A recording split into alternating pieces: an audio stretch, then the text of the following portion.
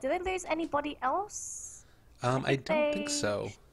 I think they may have moved one more off. I'm not too sure. I'll have to confirm that for you if I get the chance to. But for HOT6, the last games I actually casted of these guys, they do work very well as a team. They've got lots of synergy going in together. They love to play aggressive. That is the major. That's the major thing when you look at both MVP teams. They both love playing hyper-aggressive Dota. So expect a lot of aggression from them. They do come to issues where sometimes they become too aggressive and they give too much away to the enemy. So I think, depending on what kind of draft that they're going, if they can find a solid draft that should not run into that issue, then I think for HOT6, they should have a relatively easy game. But if they do have a small window of opening for Team Redemption to maybe overtake them, if they do, I suppose, mess up. Yeah, absolutely. Well, we'll see what they end up bringing to the table here. It's going to be a curious one indeed, as we do end up seeing the Undying picked up, as well as the Bounty Hunter, and getting into position now. Ember Spirit also going to be banned out, as well as the Juggernaut, Gyrocopter, and the Dazzle. You know, I'm a little bit surprised to see the Bounty Hunter picked up here. It's not something that you would normally expect, considering there is, you know, a lot of team fight potential that comes out from the Darkseer and Winter Wyvern, so a little bit of an interesting combo there. Obviously, the hero is great for being able to have catch-up potential, and this is something that the Darkseer Winter Wyvern are always going to be giving you, but it looks like maybe they're leaning or pushing a little bit more towards the late game, and I kind of like the PL pick here as well. It's going to be a great way to counter out that Undying Tombstone, and it also gives you an opportunity to scale well into the late game. And while Shadow Fiend is always going to be relevant and always going to be able to do a lot of damage very quickly, you need to be able to keep your eye on this PL, because if he starts getting up those items, the Scotty starts getting up eventually down the line, you know, the Manta, even a Heart later on, he's going to be nigh unkillable, and they don't have a ton of ways to deal with him right now. You take a look, Bane, incredibly single target focused. Shadow Fiend, while he does have elements of being able to do a lot of damage, a lot of, in terms of an AoE, a lot of that damage is magical in an AoE, and his right clicks are still single target. So they need some other way to be able to do it, maybe just identifying which hero is the real PL in the middle of all of that scrum is going to be the right answer, but I like also the ban here of the Sven. Absolutely, but the thing is with HOT6's draft, you look at these heroes and they're so early game oriented, so you're looking at HOT6 and they're thinking, we want to fight very, very early. We want to fight before the Bounty Hunter track gold really kicks in. We want to fight before the PL. Well, actually, never mind. Anti-Mage just completely throws my theory out the window. But they do have a very strong 4 Protect 1 lineup, and Anti-Mage also does very well up against the Phantom Lands, so actually scaling better in the late game scenario. So it looks like for the moment, both teams are looking into going for aggressive styles of play. They want to actually fight the other team to delay it for their own carry. I think the problem here with Redemption is that you pick a Bounty Hunter, and what does that hero excel at the most? He excels at single target pickoffs, or if at least you can just sort of peel heroes off and get those track kills. But you look at HOT6, does it look like they want to separate? I honestly don't think you're going to find Bane, Shadow Fiend, Undying, and Night Stalker separating once they get their levels and items. Anti-Mage maybe, but the lockdown's not there for Redemption. How do they deal with this Anti-Mage? I think that it was the perfect pick for them at this point. They're also going to have that extended, you know, team fight, or not team fight, rather, vision advantage, because you've got the Night Stalker there eventually once he ends up getting the Aghanim Scepter. And they're going to go for a last pick, Meepo. Oh, Team Redemption. My heart beats still. This is what I like to see. You come back strong in these games. You're gone for however long. I think the last official match on record from Dat Dota was like back in the 5th of this month, or I think about 6 months ago or so, and then they end up coming back with a Meepo pick. This is wonderful. I am super excited. So, Meepo pick. Now, what does Meepo bring to the table that a lot of other heroes don't typically bring? Meepo's really good at split push. He's also great at catching blinkers, so Anti-Mage, if he gets caught by the net, can't really get out of there. What else does the Meepo really bring? He comes online very early as well, doesn't he? Yeah, definitely. I think that's the biggest thing for me, is that he's going to be somebody to stand up to this Shadow Fiend in lane, and I'm assuming that this is going to be that Meepo in the mid lane. So very, very cool. And I think that it gives you a lot of questions now that you need to answer. Sort of, it's doubling down also on the fact that a lot of MVP HOT6's draft is built around being sort of really aggressive but single target focused. So I just love that. Really excited to see how this ends up going. We'll do a quick little introduction for all of the players here. For Team Redemption, we do have Emmett TR, who's going to be playing on that Bounty Hunter. Also, Zhang Zai is going to be on the Darkseer, heading up there to the top lane. DDZ is going to be your Meepo today. We do have Mozun, who's going to be playing on the Winter Wyvern. I'm sorry about pronunciation, ladies and gentlemen. Very, very sorry about that. And last but not least, Lance playing his Phantom Lancer here for Team Redemption. God, it's terrible. Oh dear. All right then. So it seems like you've given me the more difficult team yet again. Oh my If God, I I'll could stop. Speak Chinese, that would be awesome. No, it's fine. So on the side of MVP, MVP HOT6 up towards the top lane, we've got. Oh Jesus. Jojoboji. Oh wow. Okay, you made this really hard. I went to Korea, but it doesn't mean I actually learned Korean pronunciations. But we've just got the Night Stalker on the Night Stalker today, up towards the or down towards the Secret Shop. We've got Doctor on our Shadow Fiend, Heen handling our Undying, Anti-Mage on the Anti-Mage, aggressive playing on the Bane. Now people are saying this is the CDEC aggressive. Is this true? He's tagged up as such, and it does seem like that is going to be what they're going to have happen. So kind of interesting there to be getting a little bit of a stand-in. Also worth noting that Night Stalker did end up getting, it is not, okay, they did end up, thank you Corrupt Drop there on the stats, they did end up being able to deny out this ward up here for the Night Stalker. So a nice little win there at the very beginning. Meepo also going to be able to pick on up the Bounty Rune up there in the top spot, which is going to make his laning stage a little bit easier. Now, this is something that's very interesting also that you need to keep in mind. Oftentimes when you end up thinking about Shadow Fiend in the early stages of the game, he wants to be able to get himself, as we might end up seeing, a courier kill. Now, they're going to keep it up there on the high ground, realizing the inherent danger of having a Bounty Hunter in the game. But you want to often get him off to a really good start because he has low base damage. But if you take a look at the relative base damage here, Meepo actually has significantly lower base damage. So him denying creeps out is not really going to be an option as long as both players are playing about at the same level. And it's going to be a tough one to see, as we do end up having a little bit of damage up here in the top lane. They rotated the Peel up there as well. So Peel versus Night Stalker matchup, typically be looking at the Night Stalker being the much more stronger hero, and Lance actually jumping in a little bit of trouble here, having to throw out the nuke to make sure that there is no chase from the Night Stalker. Rotation's coming in though, he's pretty low, he's got no extra region outside of the tango, he's got to be very careful, they could pick him off here, and it looks like they are going to go try and attempt to get for the Night Stalker, and it looks like it should be an easy kill. First Blood going in the way of Team Redemption, already redeeming themselves in this first game with a First Blood. Nice, very good. And yeah, that is going to leave open the mid lane a little bit longer for Meepo to be slightly vulnerable here, but considering that we're not actually seeing those rotations by the supports in quickly enough, I don't think that they end up really finding anything here. Also worth noting, Shadow Fiend only at level 2 right now, doesn't really have the damage to burst down this Meepo as of yet. They're going to need probably at least level 2 raises, as well as a pretty clutch Nightmare there on the Bane to be able to keep him alive. But this is the other thing about Meepo, is that if you think about the way that Nightmare ends up interacting, is we have a bit more damage up top. They're just going to push the Nightmare, or the Night Stalker rather, out of range. He can take the Nightmare off of himself and just sort of rotate in as long as he has the other Meepo relatively nearby, and can be a bit of a trouble to try and make any real type of effective gank happen on that hero, particularly if you have any type of TP rotations. Yeah. So for the moment, we're going to have a bit of a jump here on the unit thing. They want to apply the slow. It's going to be there, and Lance should be able to finish. No, he actually does not finish him off. In the meantime, the Winter Wyvern gets it. They still get the kill on the Undying, but it's still going to be a massive win here for Team Redemption, as the Phantom Lance is having a very good time in this top lane. He hasn't really gotten kills going his way. He's got 2 assists, but it means that this top lane has had a lot of aggression thrown out in the way of MVP. And if they want to get that back, they need to commit their support. They're only going to bring in Heen as the Bane is going to continue on roaming around, but let's be honest, what contribution has the Bane really provided so far? Is he just going to sit in mid lane to keep Doctor alive? Is he supposed to go for stacks? Because the stacks don't seem to be happening either. Yeah, definitely. It's kind of a tough one to make happen here. Like, they're not really in a great position to have anything go their way so far. We do end up having a bit of a find over here, and Diane was able to scout on out the Winter Wyvern, but that's just going to be a quick little walk away after the Arctic Burn was committed. And meanwhile, in the mid lane, yet again, we have the Bounty Hunter jumping forward. This is going to be a quick little poof here. Doctor might end up going down, and just like that, Meepo ends up getting another kill. Is going to be hasted run away. One more bottle charge is going to keep him there and turn him back around. Febby might be going down shortly.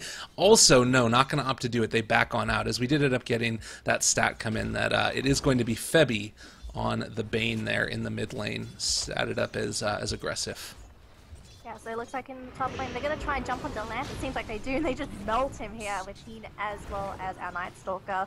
Unfortunately, the Wyvern, without any points in the Cold Embrace, really isn't able to provide any sustain. Shadowfiend gets a kill on the Meepo, did not get to see that unfortunately, but still a very, very nice kill going in the way of the Shadowfiend, considering that he had a pretty rough time in this mid lane. Getting a counter kill definitely going to be helping him out. Now, the matchup we haven't really spoken about so far is the Anti-Mage Darkseer, and the slight advantage you have in running an Anti-Mage against a Darkseer is that he's obviously being melee, you're going to be at a slight disadvantage, but if you just put points into Spell Shield, you can really mitigate the amount of damage output from the Darkseer, and you can sit in lane almost forever as long as you have that constant regen, which is what the Ring of Health is going to provide. And CS-wise, Anti-Mage is doing pretty well. Yeah, definitely. He's been having a great time. As we do end up having a little bit more action up in the top lane, yet again, they're going to jump onto the Night Stalker. Are they going to be able to burst him down here? He's got a lot of regen. It's also nighttime. If they could find this kill on him right as it's going to go there, fast Phantom Lance, that's going to be enough to commit that one. And now trying to take out this Tombstone before things get a little too scary here. It looks like Winter Wyvern is going to be able to make her way out of here, as she doesn't have the extra Arctic Burn, but does have boots. So that's going to keep her alive, at least for the time being, and a really huge kill there. The fact that you're able to take out that Night Stalker during nighttime, this is the time when he's supposed to be able to really hit his sort of power curve, and really unfortunate there for the Night Stalker. They ended up going down. So, with the disadvantage that this Night Stalker has had with such an aggressive lane and dying a couple of times, does he have to go back to a Midas? Does he wait till the second nighttime? What would you really do with the Night Stalker? Would you still be aggressive with him? I think that's the main question with this first nighttime. I think right now you just kind of need to secure your lane a little bit. There isn't an easy lane for him to kill. If he was able to move on over to the side and maybe make a gank happen on the Meepo, that would probably be the best positioning for him, because if you take a look at bottom lane, oh, they end up jumping on top of the, never mind, forget what I'm talking about, they're just going to kill off Lance, and if they end up dropping the Tombstone down, I really thought that he was going to be able to stay alive longer. If you took a look, Doppelganger was not committed for that one, and he just needed to have better positioning, I feel like, a little bit too far forward, and that's going to be a 600 to 700 gold swing off the back of it, and that sort of mitigates a lot of the damage that ended up happening at the early stages. Yeah, so good news for the Night Stalker. He needs a little bit more out of this, though. So we'll have to see if the Night Stalker does decide to go for other lane rotations, or if he's going to sit up tight in that top lane and continue on getting his own farm to really commit to that secondary nighttime. 6 minutes in, CS is looking very good actually for Team Redemption. They are mostly ahead of MVP, just slightly behind. If you take a look at the Anti-Mage and the Night Stalker, they're not CSing incredibly well, but they are hanging pretty nicely in their lane. The Anti-Mage has had no contests so far. Yeah. So with the current lane the Anti-Mage is in again, does he just rush his Battle Fury? Does he go for treads first? I like the idea of the Battle Fury first. I think that particularly if you continue to not get sort of pressured super hard at this point, as it does look like we're going to have the Bounty Hunter come on in here and try and soak up a little bit of experience. I think that really you want to try and get off to an early start and a good start. They are maybe going to be able to find him here. No dust in the area, unfortunately, and Bounty Hunter is going to get away from this one scot-free, as we have a bit of a chase up here top, but it doesn't look like they're going to be able to take on out that Night Stalker. Undyne's still sticking around. I think Battle Fury makes sense. And if you start getting pressure early, then you can go back for the treads. But I think if you wanted to, you could probably just go for Brown Boots at this point and then right on into the Perseverance. Yeah, I can really be on board with that. So for timing windows now, so you take a look at both teams. They have objectives. MVP's trying to either buy time for the Anti-Mage or just have a very, very dominant early game so that the Anti-Mage comes online later on. Whereas for Team Redemption, they also, would you say that they also want to move into a semi-late game scenario, or do they just want to secure farm on the Meepo and then just push on forward from that? Because I think that's also an option. They can just group up once the Meepo does have some significant amount of farm. Yeah, I think that, you know, we talked about in the draft a little bit as we see Doctor take on out these stacks, and Bounty Hunter is going to be able to get the levels off of this.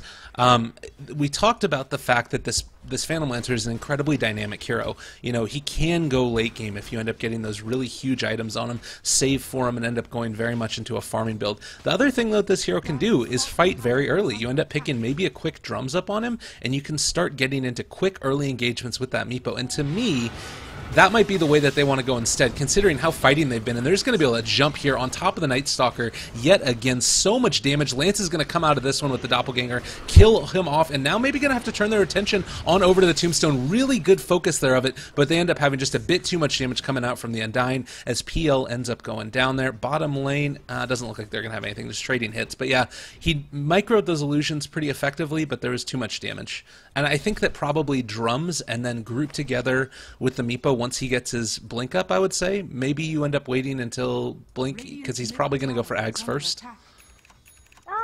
It depends. Like I think he is going to be going for Ags first. So he's sitting on 3k gold. There's no reason to not buy the blink dagger if you do have the gold for it. Unless he goes for something such as Boots of Travel. Some Meepos do like to do that as well, having Boots of Travel's global presence and obviously global farming time with each Meepo having their own set of Boots of Travel. Yeah. A bit more damage up top. They're going to be able to get the Soul Rip out, keeping alive that Night Stalker slightly longer.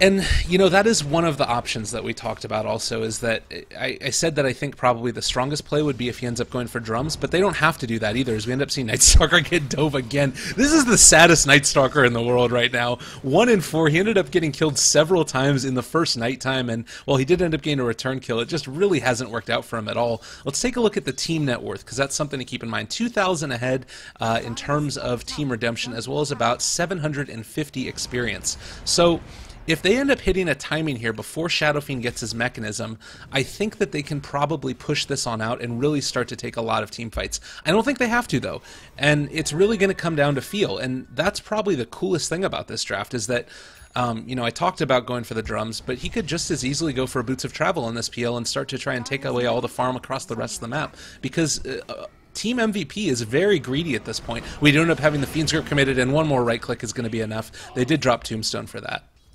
Not sure if you want to go for Boots of Travels this early on, though, onto the Phantom Lancer. I would still like him to get some early stats first, because there's a lot of burst potential on MVP, and that silence from the Night Stalker is really, really scary for a hero like PL. He needs his spells. So if he's silenced up, he's a sitting duck, and he's essentially a free kill. So maybe later on down the line, after he's picked up drums, after he's picked up just any sort of stat-based items to really help him out, then it's fine. He goes for power treads instead, though, so he is building out stats. Yeah. So the PL, he is preparing to fight. In the meantime, though, we've got a smoke here from MVP, and they've got their eyes set on this Meepo. Very, very crucial kill. Can they get it, though? Oh, they're going to run right on into him. Nightmare's committed. They might be doing this a bit slow, though, as they all show up. They are going to be able to get the Brain Sap off. That kills him of the pure damage not being reduced by that naturally high magic resistance. But there's the Winter's Curse committed onto the Night Stalker. He's starting to drop pretty low. That's going to be a kill. Now we have them back in the middle of everything. Can they find this one? Lance is doing a lot of damage to them, and unfortunately, they aren't able to find the real Lance. Look at the Brain Sap damage, though. It's just so immense, and ends up trading the Nightmare over to his Illusion. Really well played there by Lance, but can he get out? No, he ends up popping there to the Mana Void. 3 dead, meanwhile. They only end up taking 1 in that Night Stalker, and that was the trouble. They were just able to burst down that Meepo too quickly, and a quick 1,600 gold swing, as well as 2,100 experience. So this is huge for MVP. All of a sudden, it's going to speed them up towards their item progression, and then once they hit their items in the timing window, I don't see MVP stopping, because this is the signature style of play. If they can get their items as well as their levels, they will just push, and push. They don't honestly care. They take objectives, a very, very objective-based team, honestly. Sometimes you see teams, they'll kind of skip around things a little bit, go for kills, farm a little bit more. MVP, in the meantime, once they get their items, they go straight for objectives. They want to finish the game, essentially. So this is good news for MVP to have a team fight go that way this early. And of course, you've also got the Anti-Mage there for that late game sort of insurance policy to make sure that you're going to be able to really scale well into the late game and get the rat going potentially, while the rest of your allies end up taking and carrying the team fight.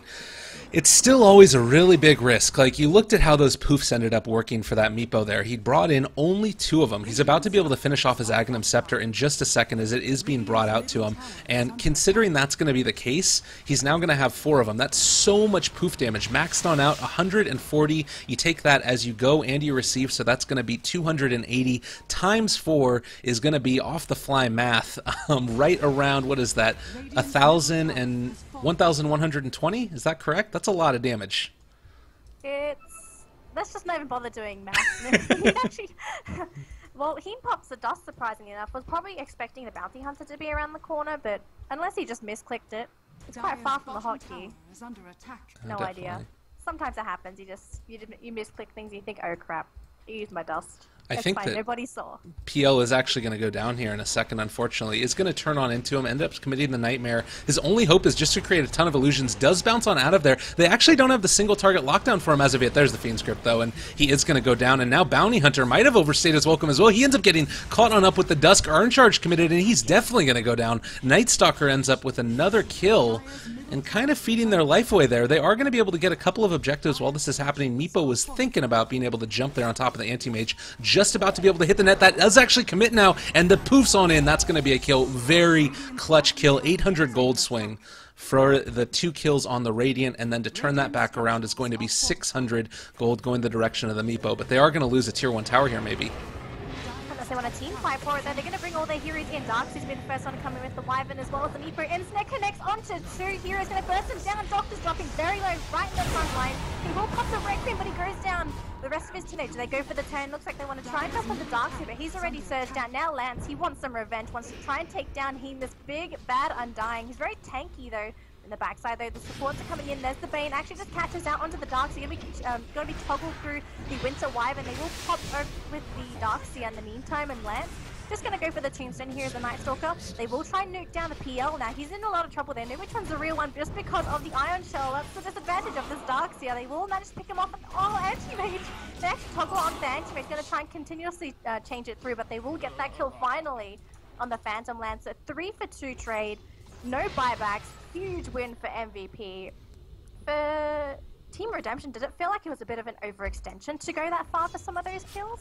Totally, and felt like it was. The other thing there that we didn't consider also is that Peel died at the start and the end of that fight. He was the first one that ended up getting picked off, then he came back in and was the last one that ended up getting picked off. And this is your hard carry. This is the person that's supposed to be able to give you that possibility to scale well into the late game. Now, he is going to be going for the drums build, so it's a little bit more about just kill the tombstone and then try and deal as much damage as you can. Actually, I wonder if he's going to go straight Diff Blade. There's the possibility that he was just trying to buy out there with the Robe of the Magi.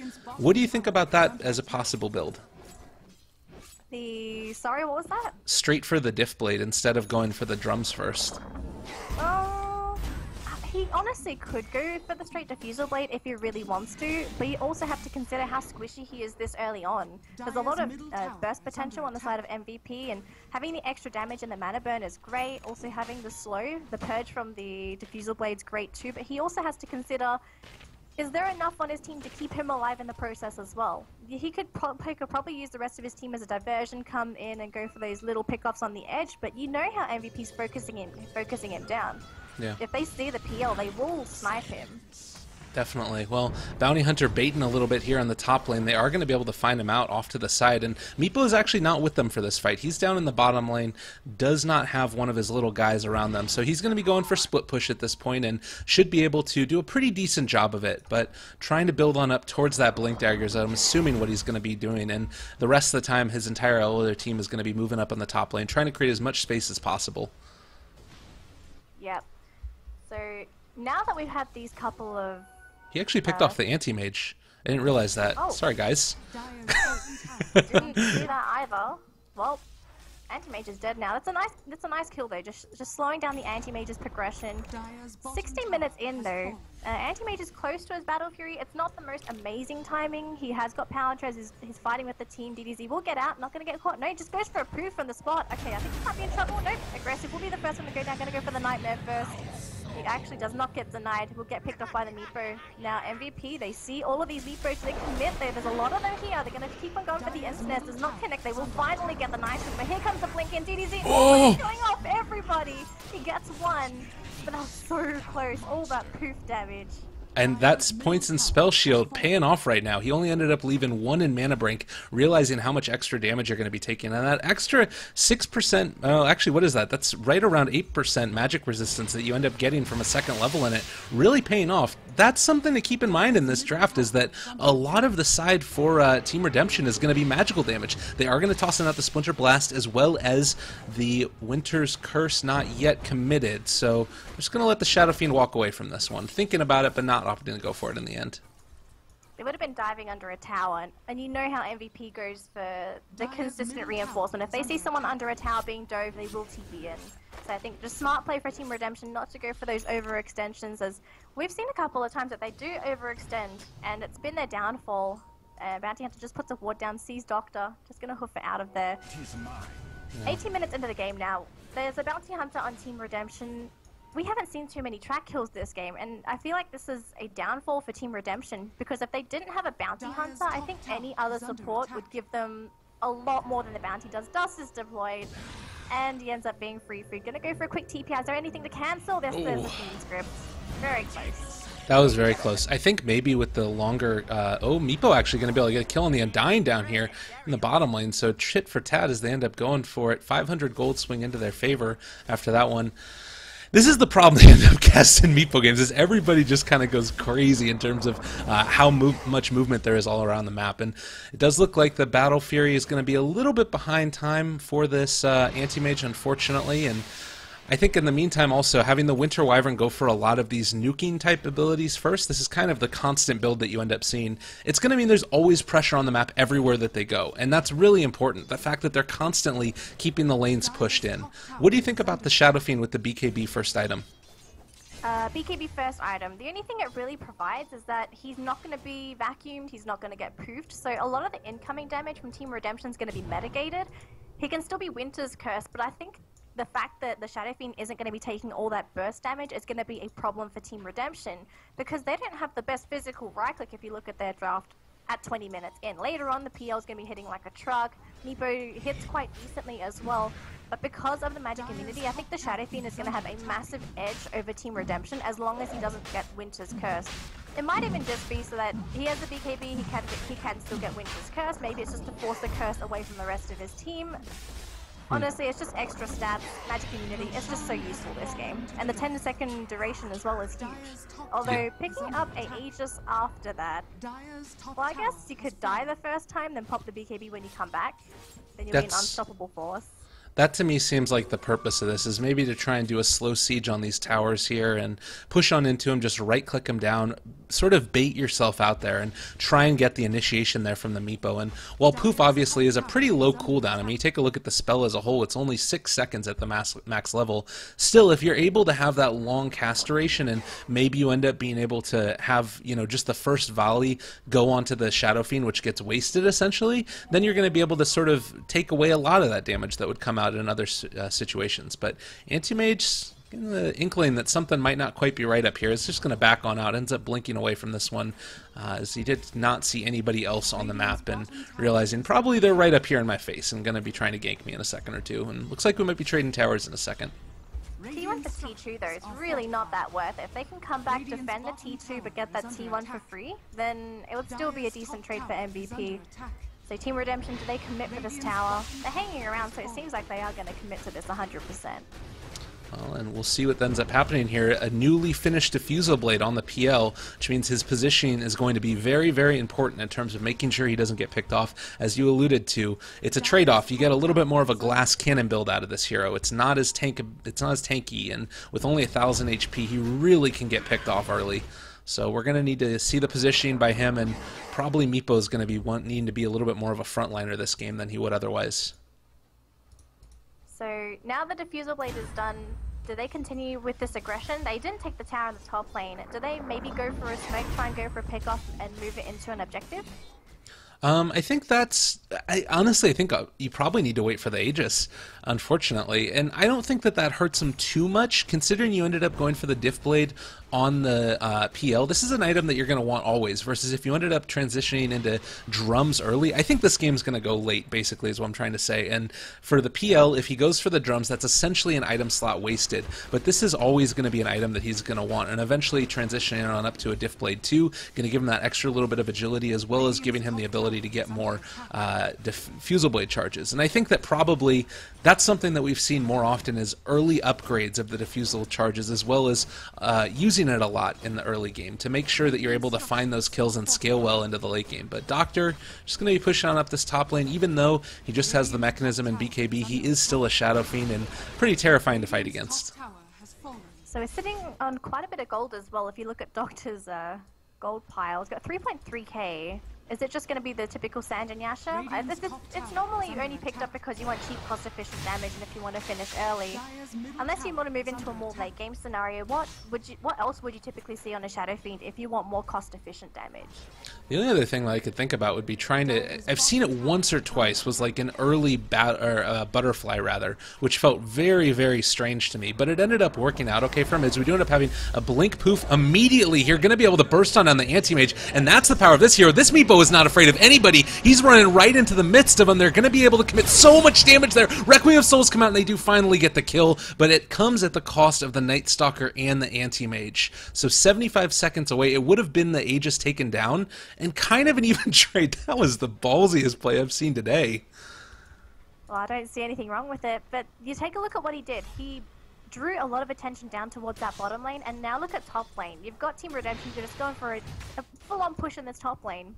And now that you know that 2 heroes are down and also 1 TP is down, the defense in this top lane is not going to be very strong, and there is a chance that Redemption may try and go for a dive on any of these heroes if they do come a little bit too close.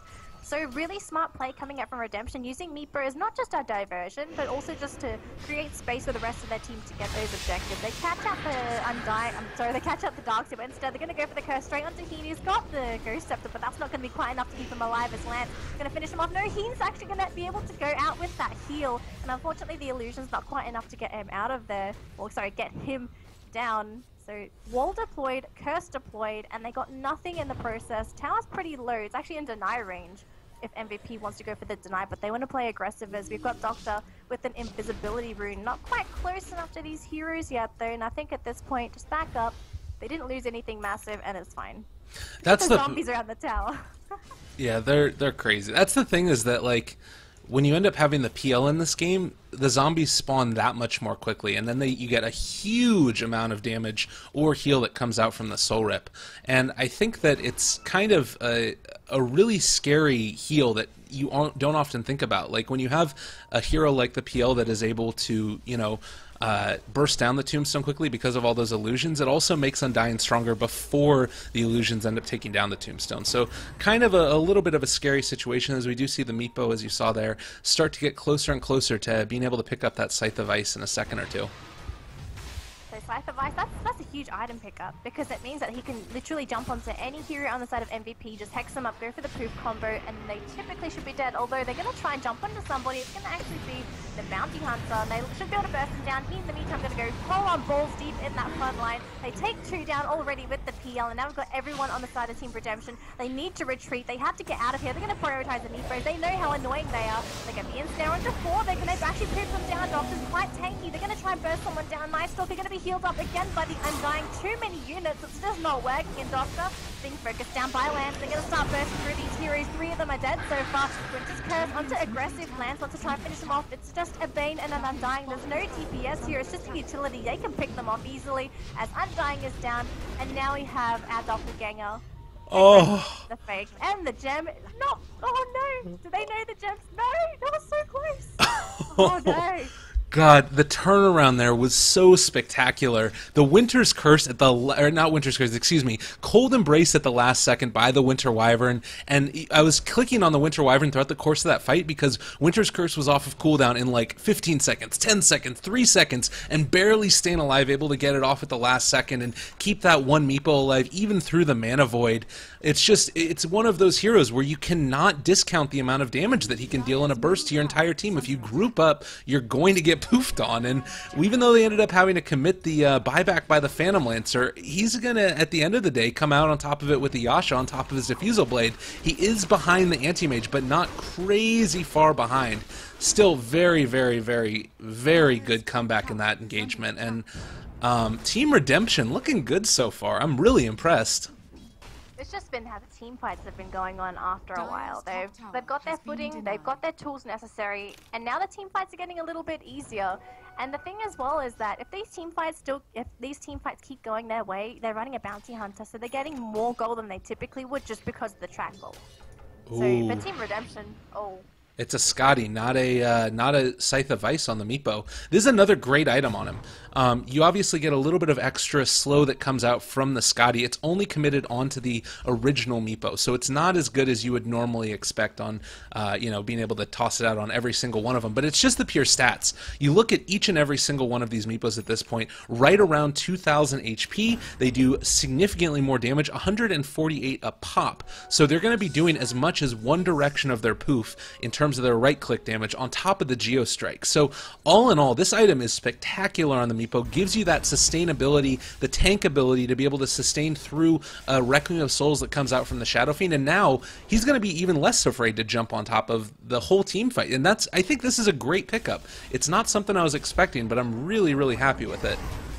I'm actually really happy with it as well, because you also take into consideration that if you're incredibly tanky, what does that also give you? It means that there's more of a necessity for MVP to have damage. And are they actually going to come to a situation where they're going to start running out of damage when, for example, if the two cores are dead, what do the rest of the heroes do? There's just no damage output from them. They're not running a Scarith Mage. They don't have any heroes that have any significant burst that scales into the late game outside of the Anti-Mage and Shadow Fiend. So if they can't kill off these heroes with the Anti-Mage and Shadow Fiend, how are they going to deal with them at all? Yeah, it's a real problem. I mean, you think about the way that you deal with Meepo, and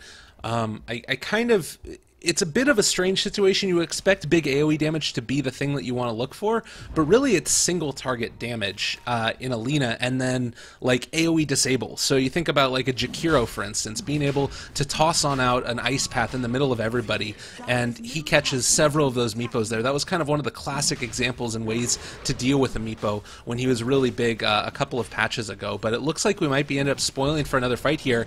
They don't really have the greatest vision of this, and they do have the option to just jump forward, vacuum wall onto 4, Winter's Curse on top of it. Doctor does pop the BKB. That's also going to be the Requiem of Souls out. Everybody is very low mana void on top of the Darks here. He's just going to be able to run away from that one, though, and they're continuing to chase out of here. My frame rate is dying. Too many zombies all over the map. Lance is trying to run away. So far, it's the Bounty Hunter for the Undying, and that's it. Off the back of it, MVP are in a pretty good spot to be able to fight this one. Where's the Meepo, though? He's ratting up at the top barracks. It looks like Aggressive is going to go down on this Bane. Lance ends up getting out of there. He's not going to be able to defend himself any much longer. Still staying alive throughout all of this. Finally, Anti-Mage is back in. But meanwhile, Meepo, eyes on the prize. Aegis is now picked up. Lance is going to be able to get out of there. Also took the top barracks, and Lance just needs to run away. Oh, is going to be able to get the Invis Rune and walks away on 8 HP. Oh, goodness gracious. Oh my god. Oh. It was good.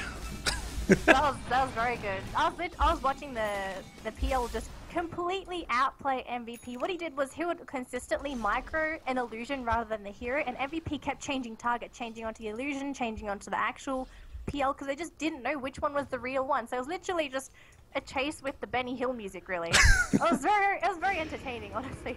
But getting the Aegis and ratting, massive win for Team Redemption. Their decision making is spot on this game. They know what they want, they know what they need to do, and they're executing it on point. So they got the combo down, they took their objectives, they get out with their major heroes. This is such a massive win for Team Redemption. I honestly am gobsmacked at their performance so far. It's really impressive. Like, you think about that, I was following around the PL the entire time with the camera, and the whole time that I was doing it, MVP HOT6 was doing it also, and then you end up just being able to see the Meepo move on up to the top lane, has a guy there ready to poof everybody in, then poofs everybody out back to the Roche pit. You take both of them, now you've got a Meepo with Aegis, a huge net worth lead. You're ready to start taking the other tier 2s, and Darkseer now picks on up the Sheep Stick. Like, they are in such a great position. Looking at it, 13k net worth. In terms of experience, we're at about the same, and I don't see them stopping at any given point in time. There's no way for MVP HOT6 to really effectively deal with this. They have disables, but it's mainly single target. They have damage, which is AoE, and not being able to really burst a single target down. Look at that Night Stalker fall. He is going to finally go down there with one last toss of the shuriken from that Bounty Hunter. Tracked on up. Why not? And they're not going to commit onto him. So it looks like for the most part they're going to stick together and they're going to go for the push. And this is a really bad situation to be in if you're MVP, because look at buyback status. They've only got one buyback, and it's on the Night Stalker. It's essentially on one of the heroes that if he doesn't have buyback, it's okay. If it's on the Anti-Mage and the Shadow Fiend, then at least they've got a decent chance at defense, but with the Night Stalker, yeah, buyback's not really going to be his friend. Oh, jump forward. They don't connect on a Doctor with all of the poof damage as yet. That's the BKB popped. It's keeping him alive a little bit longer. Look at all this damage, though. The right clicks abound. They're going to be able to get the Winter's Curse on top of them. Still staying alive throughout it, but that's finally going to be a kill on the Anti-Mage. The Tombstone Zombies are just too much for any computer to be able to hold, and it looks like that's a killing spree for him. Heen getting chased up all across his base. He's going to go down to the Geo Strike as well. There's no way to be able to defend against this as the Ghost Scepter does come out, but still poof damage goes through it. GG ends up getting called. Team Redemption. We're not going to make that pun again, but you guys know what it's all about. Really well played for them. I'm super impressed with the way they played this. During the early game, it was a little bit shaky. It was definitely in favor of MVP, but they got their footing, and once they got their footing, they stood there and they fought right through MVP. So MVP, what do you feel like was the downfall for them? Was it just the fact that Meepo and their whole team just got a little bit too big? Was it because they weren't aggressive enough? Was it because they're lacking items? What do you think was the downfall? I think honestly it's what you said there. It was the Meepo needing to have the answers and they just didn't have it. A last pick Meepo, if you're not capable of dealing with it, can really, just destroy your draft. And I think also the fact that they didn't necessarily rotate as well effectively early, like no matter what they were going to be behind in the draft, but I also felt like there were various points where Team Redemption ended up outplaying them. And if you're already out drafted, you got to come with also just the sort of consistent good execution. And unfortunately, we didn't end up seeing that time. So GG, well played. Moving on to game 2 in just a second here at Lyrical Dota, as well as at Danny Lee Cast and Corrupt Drop Bear on the stats. Thank you guys for watching, and we'll be back in just a second. Stick around.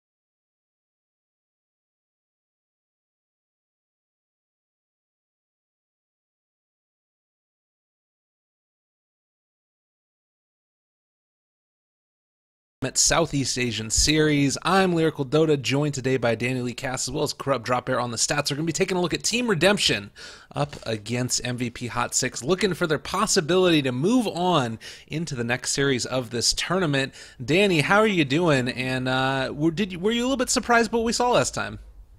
I'm hoping the mic is okay this time. It's going to be super loud. Is that right? Yeah, it's fine. I believe in you. You're great. Just yell all you want. We're good. I'm not going to yell. But I was very surprised at Team Redemption's performance. We haven't seen them in so long, and you know when you haven't seen a team for so long, you don't know what to expect from them. And from the last game, absolutely spot-on play. A little bit shaky during the early game, we have to admit. There were a couple of times, and it looked like it was going to be going in the way of MVP, but after a while, you just saw them chugging along in HOT6. They really couldn't do anything, and I think to a certain degree it had to be that last pick Meepo that really caught them off guard. They never really had the best tools in dealing with the Meepo, just because they had a lot of AoE damage. They could be very aggressive, but if the game goes to a very, very late portion of the game, they start running out of damage. Anti-Mage or Shadow Fiend, doesn't matter. Those two heroes in themselves were not enough to deal with a Meepo and a farmed PL.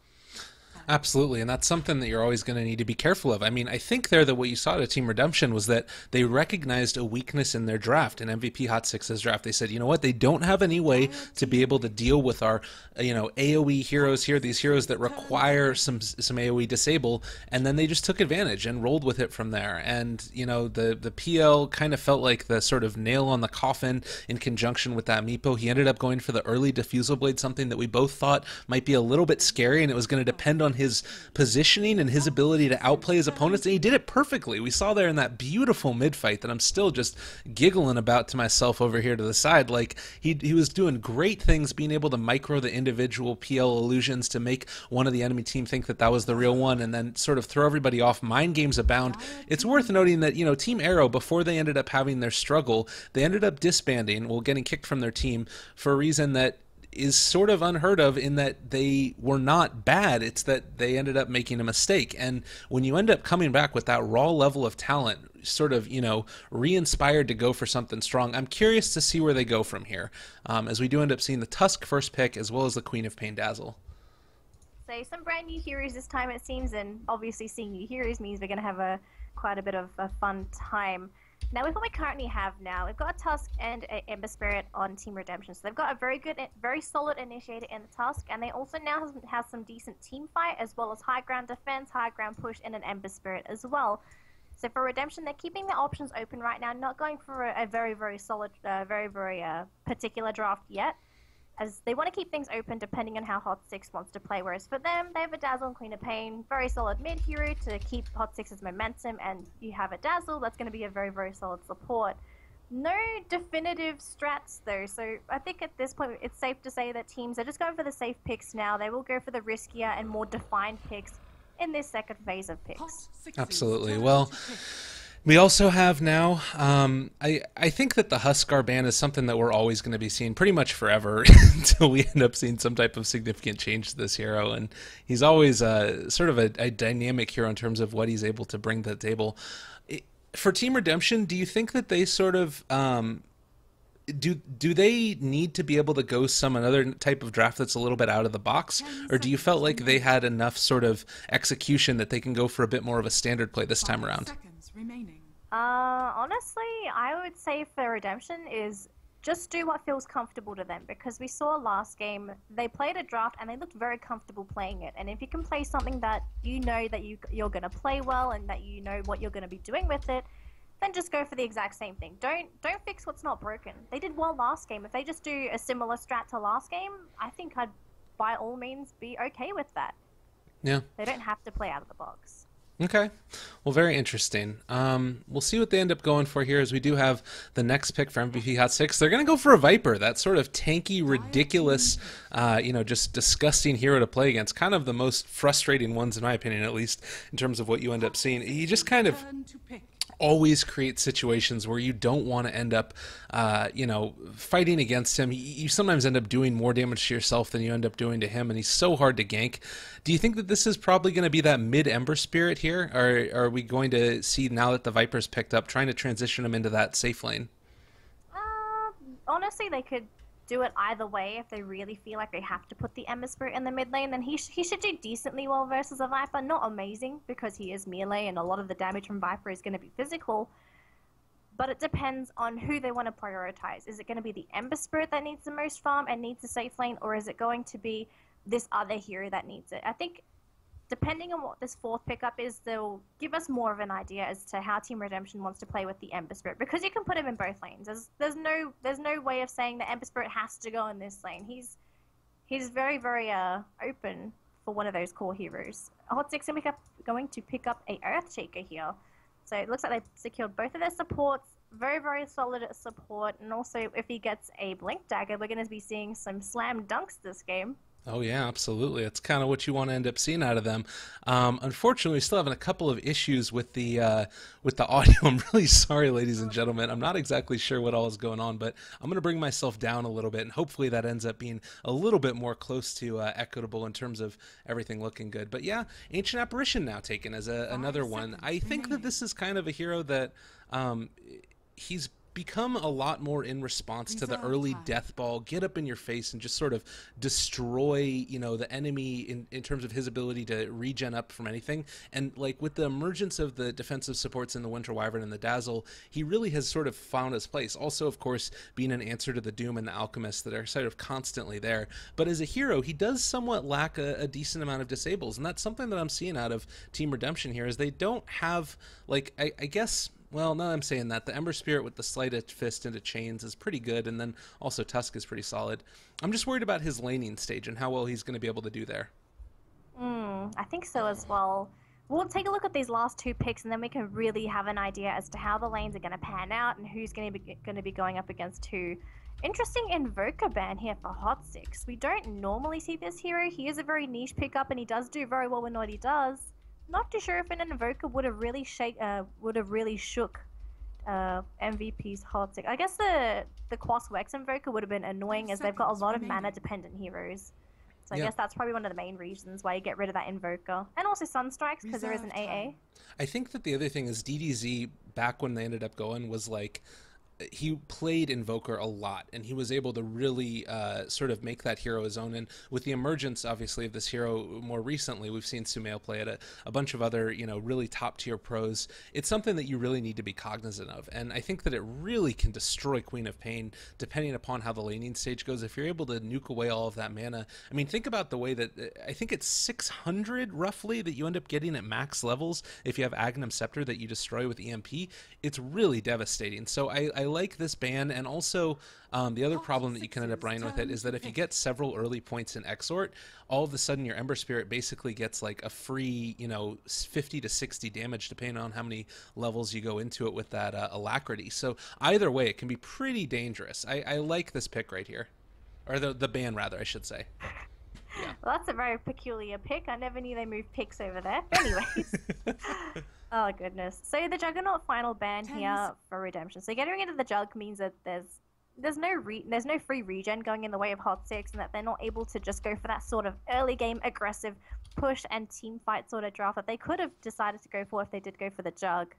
Now we got 30 seconds left on the clock, roughly, for both teams for these final picks. So Redemption, they've got both supports, an off lane, and technically a mid or a safe lane, whereas for HOT6, they've got both supports, the Viper and the Queen of Pain.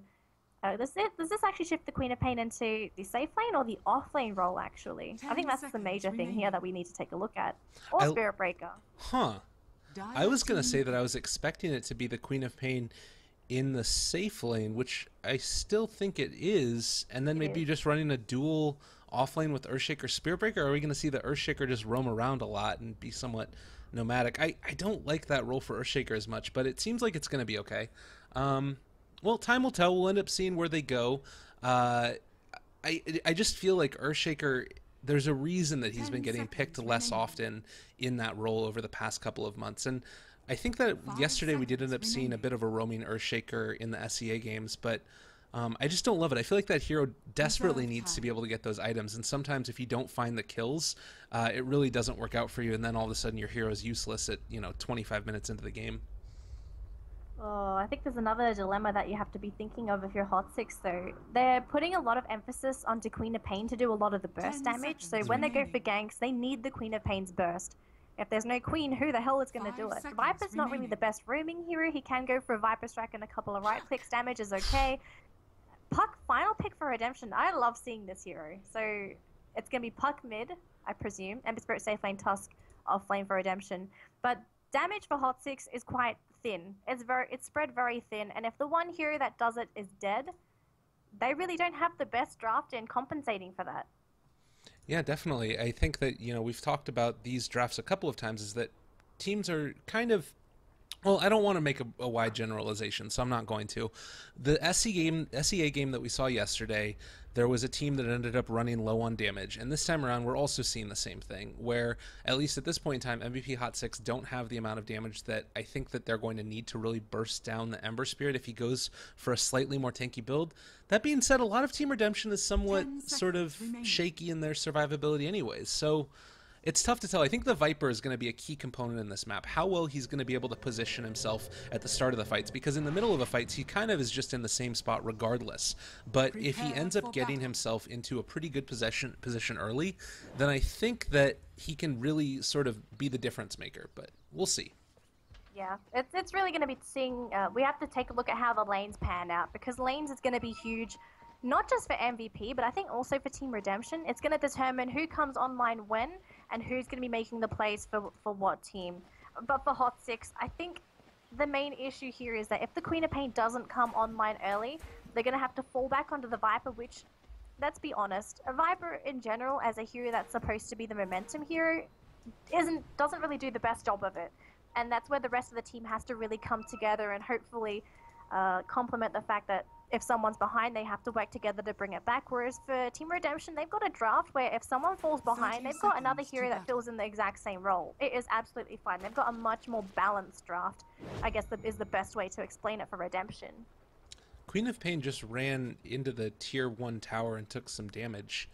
I don't know what that was about, but had to eat up a tango afterwards, and now is getting back up to full. That was a very strange little moment there, and it looks like she is going to be able to get this bottom rune, probably trading it off against the Tusk possibly. We'll see how that ends up going. They do end up getting the ethereal jaunt away on the Puck. That's going to force out the salvage use, and now it does look like Tusk is going to be able to get that bounty rune. Should be able to find that one every time with the stun coming out from Snowball. So nice little change there, as we do end up seeing the Tusk get the bottom rune and the Viper get the top rune. So what is already, I feel like, a bit of a tough matchup in the Viper versus Puck, you're also going to be down a bounty rune. What do you think about this matchup here between these two? Viper versus Puck. Well, the thing with Puck is that he is mostly going to be a utility-based mid. He's there mostly for the silence, the initiation with the Dream Coil. So he's not, I guess the best way to say it is that he's in a similar position to a Magnus, where Puck needs a blink. And once you've got that blink on the Puck, he's mostly golden because that's his major item. That's the item that means that Puck's ready to fight, he's there for the team, and that they just get the ball rolling. It's not like a farming mid like an Ember Spirit that needs the farm or as much farm as possible plus levels. So I think for this mid lane scenario, it's going to be hard for the Puck, but he can mitigate a lot of the damage just because he has the phase shift, and he just needs to hit that level 6 and also get that blink. Once he has that, DDZ is golden. I'll also mention he's well on his way to it, 8-2 to start this off as Viper gets his first last hit. That was just first couple of waves there, just complete and total dominance. And to me, that just looks like we can talk all that we want about heroes and their ability to, do a lot of damage. And Viper's a great hero for being able to obviously dominate a lane to a large extent. As we do end up seeing the Queen of Pain getting dove behind tower, she is going to end up getting hit by the snowball there. Do we have a shards? That's going to be committed. And with no blink at this point in time, Queen of Pain does end up going down. It just came off of cooldown. Tusk off to a really good start here, and maybe a little bit of action up in the top lane as well. I was a little bit slow on the blink there on the Queen of Pain. I think he would have been able to cast it sooner. Not too sure if it was a latency issue, but they're going to try and go for a jump onto the Tusk this time. They want some revenge. Damage is there as well with the heal bomb. Not quite enough though. Snowball going to be connecting onto the creepers. He wants to try and go for a quick juke. Going to try and outrun them, but it's a blink Queen of Pain. You're not going to be outrunning that hero anytime soon. He will try and out-regen. Going to be going through the creeps, trying to go for the denied, and all of a sudden, yeah, that's a Tusk sandwich right there. Nice little blink over to make sure they end up securing that one with the dazzle. Always good to see that. And the courier snipe close, nice little phase shift. Not going to be able to take the damage there, but still is going to be eating a little bit of corrosive skin. Also a charge. 4 heroes now in the mid lane. This is DDZ. If they don't get this kill, this is a disaster. Phase shift away, Ethereal Jean, and DDZ gets out, able to dodge away from the charge. And now we also have Sang Zai, who's in the area. He's going to start right-clicking down. The DD does pop there on the Spirit Breaker, still on up. If they end up finding one right click, this is going to be a huge turnaround. But Puck able to get away from that one, even sustaining in lane with the bottle up. Huge turnaround and a big commitment there as they're going to start to cut the creep wave, seeing that nobody else is up in this top lane. So that's the advantage of running a Puck in the mid lane. He is such an elusive hero. He's on a completely different caliber. Spirit Breaker dies to Roche. I guess he wants to free trip the fountain. But Puck is on a completely different caliber when you talk about mobility. He's so elusive, so difficult to really catch unless you have that, for example, maybe a Rubik lift, an instant disable. So for DZ on the Puck, a situation like that, it has you know, if you are going to be running into so many heroes, you can just play elusive like that and they will never catch you. Because the disable on MVP is, it's quite weak. It's mostly the Earthshaker there that's going to be the main disable for the Puck. And then if aggressive, well, actually I don't know what the Earthshaker's name is, but if Earthshaker can't be there to be the one to lock down the Puck, who is? Yeah. Nobody. Yeah, it's really a rough situation for him. And, you know, I was worried about the sustainability, but this is the other thing I'll say. When you pick a hero like Viper, you leave yourself open to the possibility of getting outplayed. And not necessarily that you are going to get outplayed every single time, but at least you have the possibility to outplay this hero because you've got Phase Shift, you've got Jaunt, you've got the Illusory Orb, and now Doctor dropping a little bit low here, needs to be careful. And if there aren't too many ways for you as a Viper to be able to outplay your opponent, so the skill cap being that much higher means that you're able to do that much more in lane. And I think that right now Team Redemption are feeling very confident after that last game and think that they're going to be able to take out the rest of the series here. So pretty cool start to this game as Drop Air gets us those stats as well. It's a pretty solid one there for the Puck. I'm really sad that the hero's really fallen off in terms of popularity. The hero is just very, very fun to watch. You can do so much with it. We've had incredible TIs as well with the Puck, but we don't see him anymore. Do you feel like it was just because of the main meta shift where teams are typically picking up those later carrying heroes such as Wind Ranger and Shadow Fiend? I think that was one of it. I think also we've moved into needing that damage. You know, you talk about that there with the Shadow Fiend and the Wind Ranger, and also, you think back to a little bit before the last patch, high magic burst damage heroes. This is something else that Puck can have some problems with.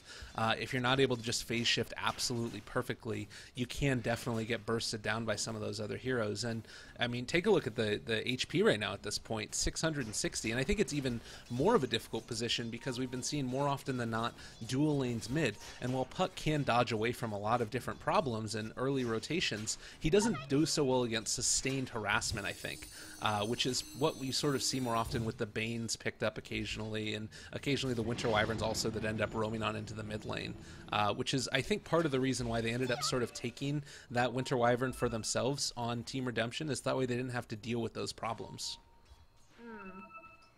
So we take a look at the CS situation for both teams now. So it looks like we've got the Ember Spirit right on top of the CS charts here for Team Redemption. So they're putting a lot of emphasis onto making sure that Lance gets that early farm.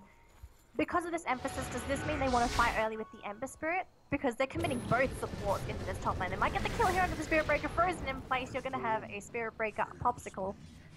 Well, Yeah. for Lance though, because of this emphasis, do they want him to farm early to fight early? Is that the reason why they would bring both supports here?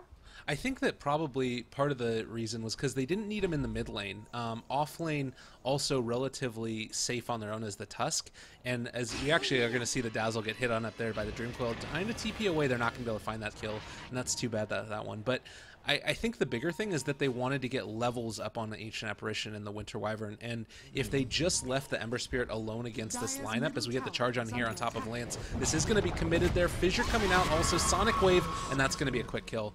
I think that as they end up getting this other kill on the Ancient Apparition also, kind of a disaster here. They needed one person to be able to pull and the other person to be able to harass in lane. And so this allowed them to be able to sort of pull with impunity and constantly get those levels up. And you take a look at the hero levels right now, you know, Ancient Apparition and Winter Wyvern, while low, I feel like they're in an okay position. And without those kills, they probably would have been a little bit higher. Oh dear, they're going to try and jump with the lance yet again. This might actually come to be a successful gank. They're going to continue on chasing with the Earthshake at 8 seconds on the fissure. They're going to slow him down here with the Winter Wyvern. Dropping very low, actually. Wyvern should not get the kill, but he will be chased down by both of these heroes. And now Spirit Breaker very tanky, but now they turn back onto Lance. The heal was there onto the Wyvern. Keeps Terror alive. They get the kill on Lance. They will lose the Spirit Breaker. Queen of Pain with the blink just gets out of there quite nicely. No more catch on the side of Redemption. And that should be it. Unfortunate there. We do end up having another blink in 7 seconds, so if he's a little bit slow, there's always the chance that you could catch with the snowball if they just get any little bit of vision, but no, there's the blink away. I think also it's worth noting, as we did end up seeing those shards connect there in the end, the Ember Spirit ended up skilling up a Sleight of Fist in the middle of that fight to be able to dodge away from the damage, and was able to get away from it, but there was just too much to turn around away from it.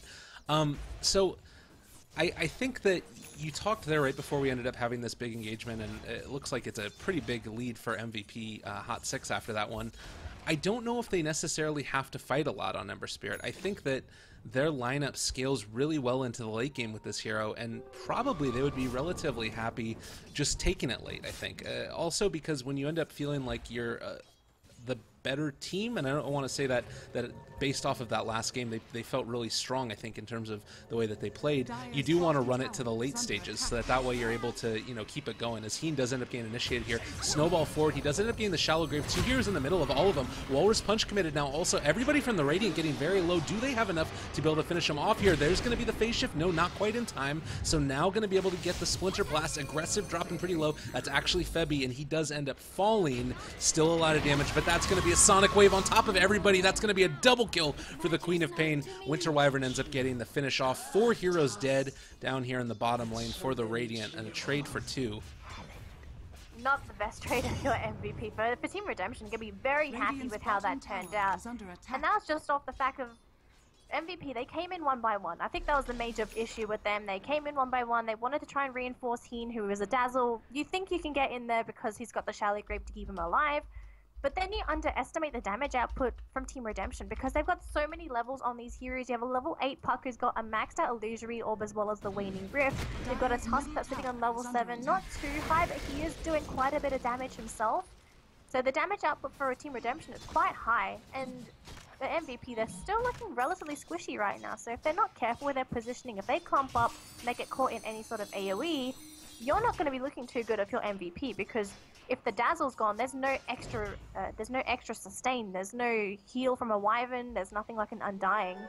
Well, hopefully soon they're going to be able to get that with the mechanism almost finished on Doctor, but it is a little bit tough.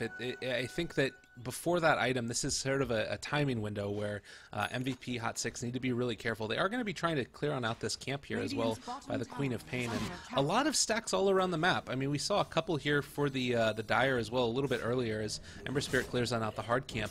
And I think that the economy game is going to be really important to keep an eye on, as we do have an initiation up top here. Spirit Breaker committing that level 6 on top of the Ancient Apparition. That's going to be a kill. Snowball forward. Winter Wyvern is here, starting to do a good amount of damage. We're going to see a body block in a second or two, I think, as never mind. The Ember Spirit is just all on top of it. Winter Wyvern ends up getting the last hit, but a trade at the end for an Ancient Apparition for your offlaner. I think that that's still, again, pretty worth it for Team Redemption.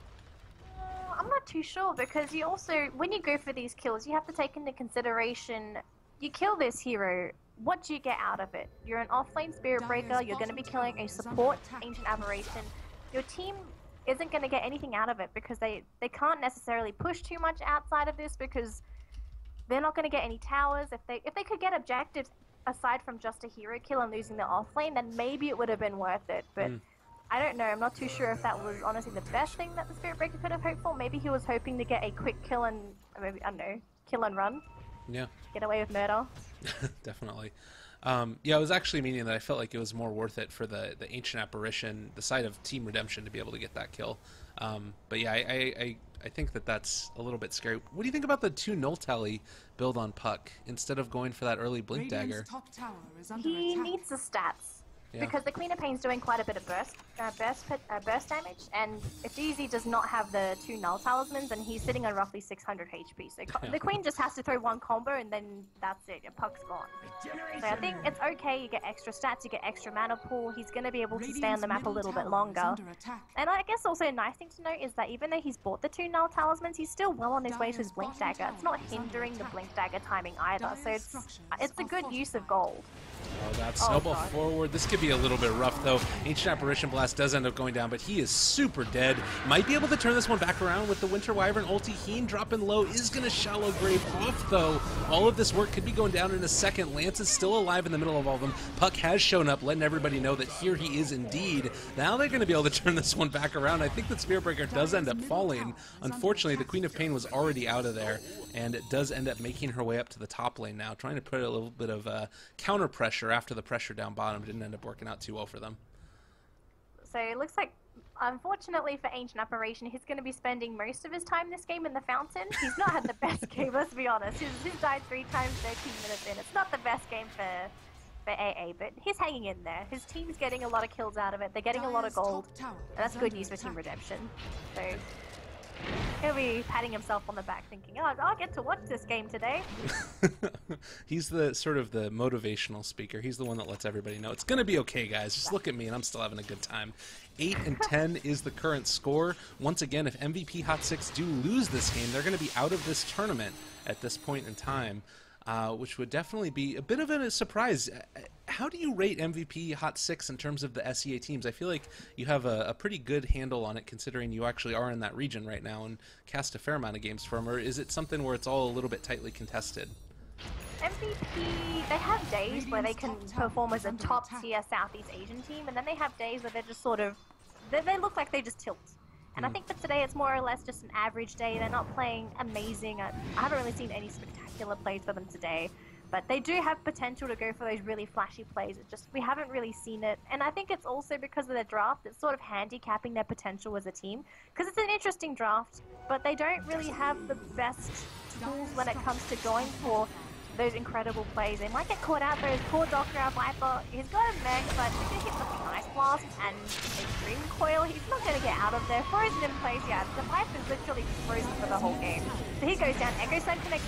Oh, just on a couple of heroes, but Lance caught out, unfortunately. Will go down as well. 3 heroes dead here for Team Redemption, and the rest of them have to get out of here. It's going to be the task. Chasing here is our Queen of Pain. Going to go for the charge. Going to push him on the other side of the fissure, but that doesn't really matter as they do catch him out in the meantime. And the only one surviving is DDZ, our elusive Puck, who is hanging around. I think he should just back up. Does not want to be in there, as there's no one to support him. Oh, gets found out though. Double damage Puck though. Whoa. Silence comes out. He's actually going to kill off the Queen of Pain right there, and then Mysterial jaunt away.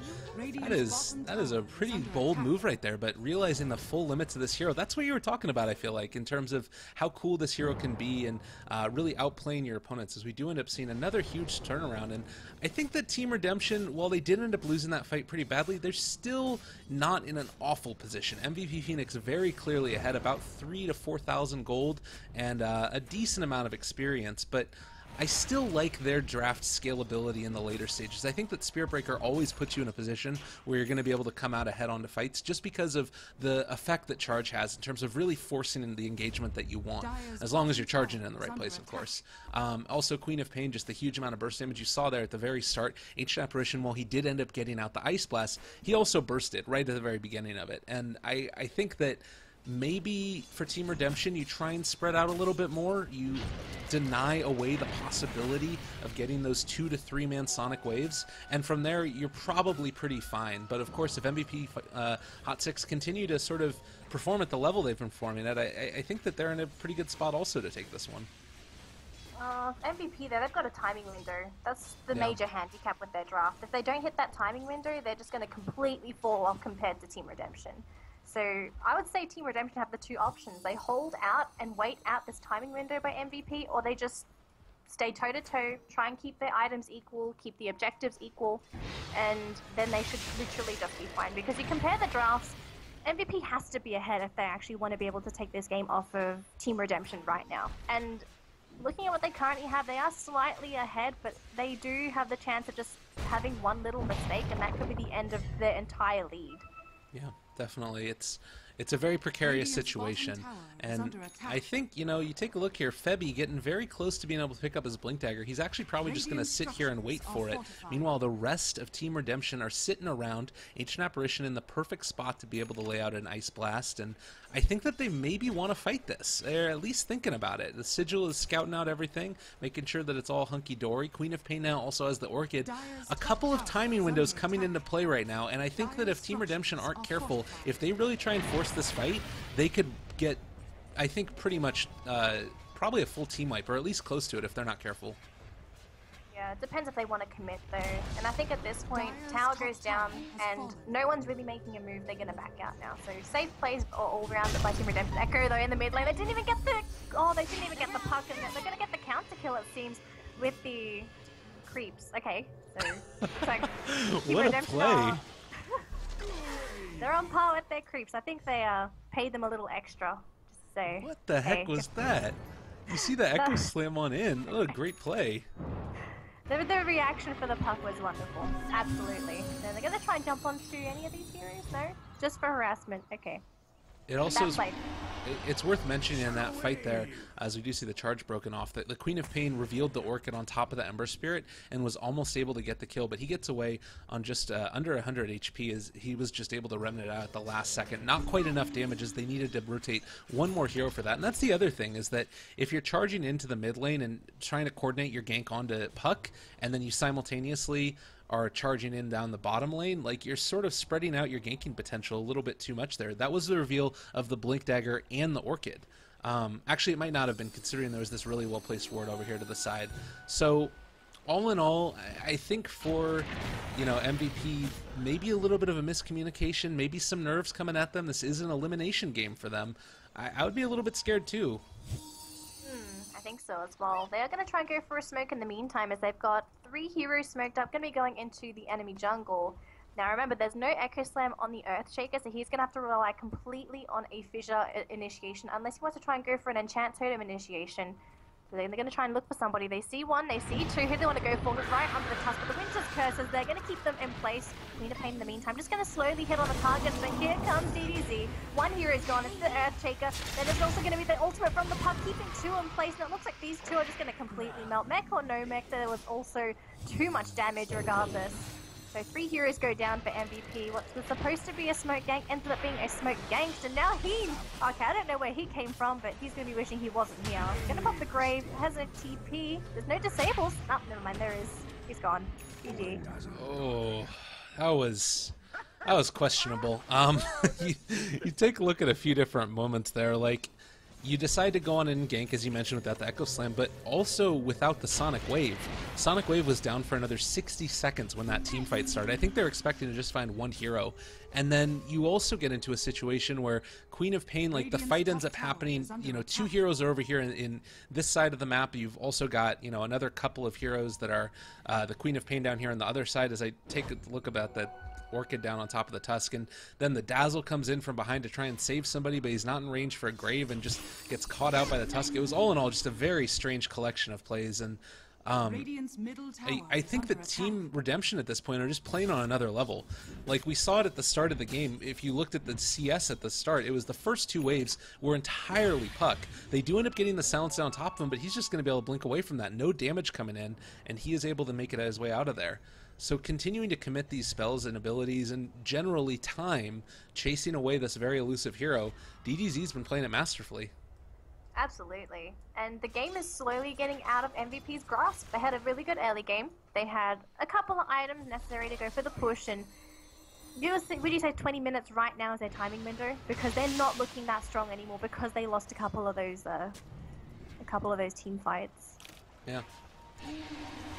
I think that, the Yasha first also on the Ember Spirit is to get the Manta. There's the Yule Scepter on up. So much damage coming out. It does look like they're going to be able to take out the Ancient Apparition. Winter's Curse at the last second, keeping them alive. They get silence on the Queen of Pain before the Sonic Wave. They end up throwing out the Winter's Curse. She is finally going to be able to throw it, but it is able to be phase shift by the Puck. He's not going down there. Lance is still taking a lot of damage from Aggressive off to the side. That's actually Febby. DDZ is going to be able to make his way out of here, jaunting away like it ain't no thing. Viper ends up taking out the Tusk, so a bit of a turnaround, but still, you lost the Queen of Pain in that engagement, and just look at DDZ tear these heroes apart. There's no way for them to be able to have any type of hit. Bash? Oh, bash one time, Ethereal. There's going to be the sleight of fist, taking him down. And Puck, again, this hero 6-1 and 9, 20 HP is what he gets away on.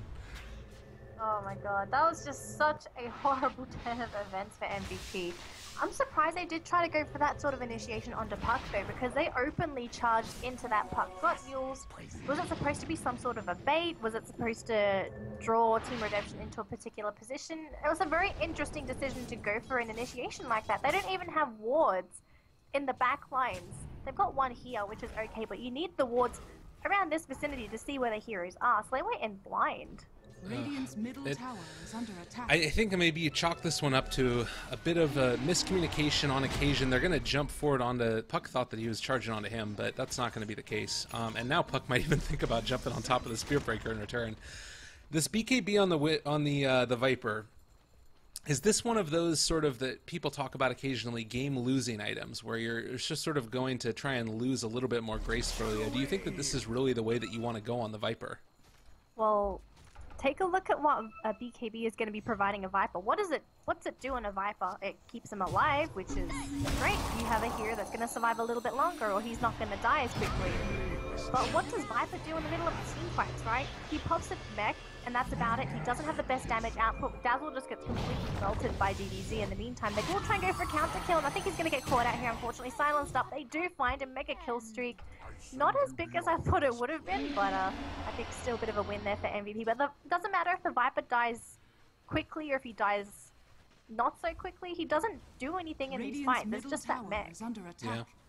Yeah, that's pretty much it. And obviously staying alive and being able to soak up damage is going to be pretty important, but they don't have a reason to focus him either. So, like, obviously Nether Toxin is always going to be relevant, but that only kicks in once you start dealing a lot of damage. They need to have, like, the perfect initiation of an Echo Slam into Sonic Wave, and then Viper's damage really starts to be able to come into spades. But until that point, he's not really doing as much as you would hope, and you don't even necessarily have to focus him. So I'm not sure about it. It feels a little bit clunky. They do end up jumping forward. It's going to be able to snowball on top of Febby. That's going to be a fissure back the other direction. So maybe going to try and turn this initiation over, but they have Winter's Curse. They can commit if they want to. Nice little Sonic Wave coming out as well. Still staying alive throughout all of it. Finally, the Spirit Breaker, excuse me, the Tusk does go down. Echo Slam on top of the Winter Wyvern. Getting a little bit sloppy here. Doctor jumping forward. It's going to be this Viper slowly moving his way into there. The Spear Breaker charging in again. I think that this could be an opportunity for them to turn this back around if they want. And suddenly, MVP HOT6 starting to look pretty good. Oh, nice little sleight of fist, though, keeping them at bay. And the disengage is still happening. And it looks like Team Redemption are going to be able to get out of here, only losing one. And I think at that point, for them just to lose one is the best scenario that they could have asked for. If you lose one like that, he was in such a bad position, there was no way to salvage it anyway. So Redemption, they let their hero die. They might lose a T2 in the process, but DDZ sitting in the tree line. He's ready for an initiation, and as well as the Dream Coil, it's off cooldown. Don't think MVP is going to be ready for his positioning, but they are spreading out, and look at their positioning. They're moving all the way to the west, knowing that there could be a jump in from the side. Yeah, this is exactly what you need to do. Jumping in for another one, though, and the Dazzle trying to keep his creep alive. They do end up hitting the chains onto two. There's going to be a Dream Coil only onto one, but Earthshaker is the guy who's going to end up going out at the very start of this one, focusing their attention on the Ancient Apparition yet again. He's staying alive through this Winter's Curse, Cold Embrace, everything being able to be connected, but finally we're going to see the Spirit Breaker and the Earthshaker fall. Doctor now getting chased down also. It does look like Queen of Pain dies off to the side there to the Tusk. Nice Ice Shards to finish that one off, and they kill off the Viper as well. Finally, everybody goes down, looking for another one now. They're going to chase after Heen. This is going to be a full team wipe in just a second or two. What's a Dazzle to do? They do have the Yule Scepter if they have to commit it, but wanting to make sure that they don't if they don't need to. There's the lift. That's a lot of damage coming out with those creeps. Silence comes in. There's going to be the Ember Spirit. Raid Boss is here. One more right click, and DDZ, he's just going to be happy as a clam walking away from these dudes. And MVP, they can just sit there and weep. They can't do anything. They tried to take an objective. They got the tower, which is great. You lose your entire draft for the tower. And that all of a sudden it turns out tower push scenario into more of a team wipe scenario. We kind of lost everything scenario. And if you're watching the Viper in that fight, you saw pop this BKB. He was hitting a couple of heroes. Nice, that's cool. Doing a little bit of damage. But then what else did he do? It really Yeah. just didn't do anything outside of it. He even he waited to use the mech right before he died. He never used it when his allies were low. So it's been mostly a solo mech this game. Well, yeah, and I like we saw there also he was focusing so heavy on trying to take out that ancient apparition at the start of the fight. He was just right clicking him away. But if you look at Viper's kit, Nether Toxin physical damage, you've also got obviously a little bit of magical damage coming out from poison attack as well as Viper Strike. But if Winter Wyvern's able to get that cold embrace level 3, 5% health regen per second, incredibly powerful. And I think that it really goes to show that if you have these heroes that are single target focused, the power of Winter Wyvern in terms of keeping them alive, and even if it wasn't necessarily able to get off all of his spells on that ancient apparition, just soaking up all of that sustained focus by the Viper becomes all the more important, because that's damage that's now not being dealt onto the Ember Spirit, damage that's not being dealt onto the Puck, and they're able to just sort of run ham across the whole rest of the game. So I think that it really is a situation where maybe a bit of not understanding where they need to focus their attention in the team fights. Of course, these players are significantly better than Dota than us, but it's hard in the middle of a team fight to be able to make those distinctions, and very easy to talk about it after the fact when you're just sort of not playing. Yeah, definitely. But for MVP though, they keep trying to team fight. They're always hoping that maybe they're hoping that just once they'll win a team fight over Team Redemption. But I think at this point it's just the timing window is gone. They need to change their plan, but because they've drafted these sort of heroes, they don't have many options left. They don't split push as a semi option because they have a Queen of Pain and I guess Spirit Break to a certain extent. They could try and just go for, I don't know, might just have to go for that pseudo roam around gank that one hero. Hopefully they kill enough heroes to take objectives, but for MVP, there's just nothing really left in the tank for them. They're running out of options. They're running out of time. I don't think they have time left, actually. Queen of Pain just getting silenced, getting played with a little bit here by DDZ. Yeah, I mean, we'll take a look real quickly at the net worth graph. 4,000, that's something that doesn't seem insurmountable, but the thing that you're not seeing in that graph necessarily is the heroes and how well they scale. Winter Wyvern, probably the best scaling defensive support in the game. I would say almost even more so than Dazzle, just because of the ulti and what you're able to do with that spell. Also, I mean, Arctic Burn becomes pretty relevant in the late game because it's, you know, percentage based, the amount of health damage that it does.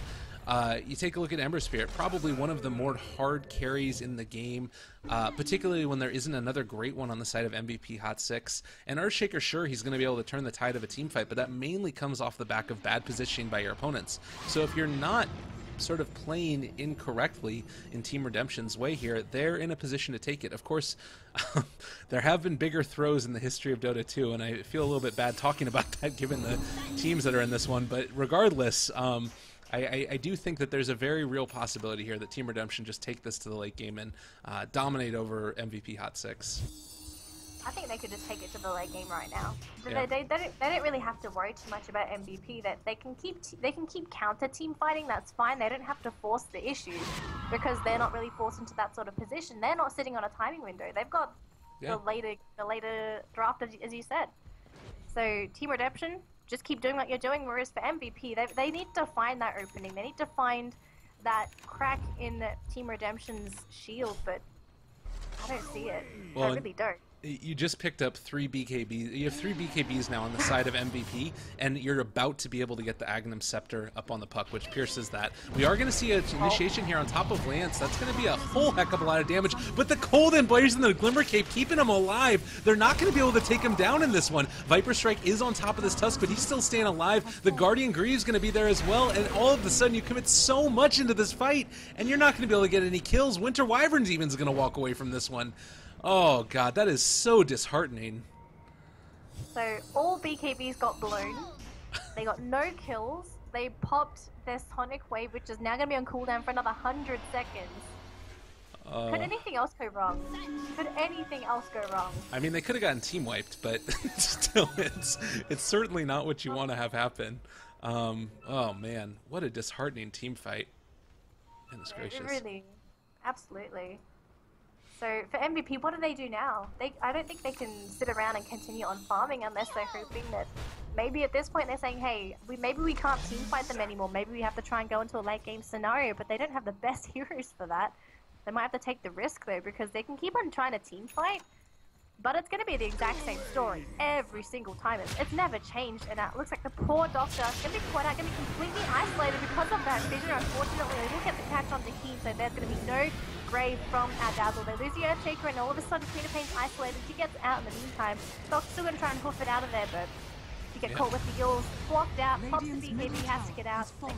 It's Dream Core's on cooldown, never mind. Doctor gonna try and man fight this, doing a lot of damage actually to the Tusk. He's actually surviving quite a bit, gonna try and man fight this a little bit more, but here comes the damage. And Doctor gonna be sent back to the hospital where he came from. As Team Redemption, they lose nobody, and MVP again, they get caught out and chopped up into little sushi pieces. Oh, it's so frustrating. Like, you saw there also the bait by the Winter Wyvern. It was waiting for the Tusk to get lower and lower, and then all of a sudden you drop on down the Cold Embrace and the Glimmer Cape, and suddenly you have 60, or what is that, 45% Glimmer magic resistance on top of the complete and total immunity from physical damage. You're not taking any damage, and you're healing on the back of it, percentage-based healing. So, oh, Echo Slam, maybe of Dreams. Is it going to be able to be enough, though? Oh, the Snowball is saved on top of the Cold Embrace. Sonic Wave is not going to be able to kill him off. They are going to jump now on top of the Winter Wyvern, who looks to maybe finally go down in the end. That is going to be a bit of a turnaround. Is not going to have a Winter's Curse out, and they do get one kill, but is it enough? It doesn't quite look like it. They're jumping forward now on top of the Tusk, but the Snowball forward away from them. He's going to go onto the Spirit Breaker. Lance is in the middle of everybody. They end up taking out the Earthshaker, and Cold Embrace are not. It looking like they're going to be in a very, very strong position. The Shallow Grave was out to try and keep that Queen of Pain alive, but one Sleight of Fist from the Ember was going to be enough to get that kill, and they take the Tier 2 tower as well as 2 kills of their own. Very surprised that Team Redemption doesn't consider pushing down through that mid lane, because the fight happened in this vicinity. So if you're that close to the enemy base, then you'd probably consider trying to go for a push, but they just backed off. Very passive play for Team Redemption. If there's no action, they just go back to their lanes. Well, and it doesn't feel to me like they're necessarily having trouble closing it out. They're just being very careful. Like, they're being super careful about their initiations, not wanting to give a potential for them to, you know, lose this game. They've got the Aghanim Scepter up on the Ancient Apparition. We've said it multiple times. There's no rush for him. So I'm completely and totally happy with this play to make sure that they're fighting every single engagement correctly. And it almost feels like the one thing that they could probably get pretty soon would be some form of minus armor to be able to take Roche, because that's the downside to Team Redemption's lineup right here, is that they don't have the best Roche taking lineup. They don't have somebody who's going to be that big, massive damage dealer.